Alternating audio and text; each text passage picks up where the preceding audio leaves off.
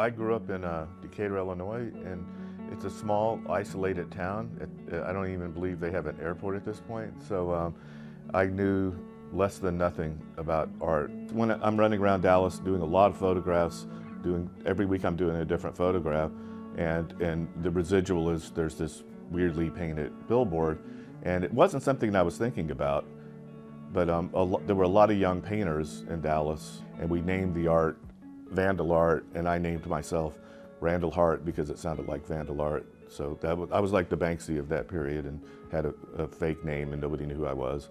When I lived in Austin, I lived at a house full of political activists, so they were all in Earth First. So they kind of encouraged me to take a little more of a political stand and use it as a form of political activism more than a place to display my art.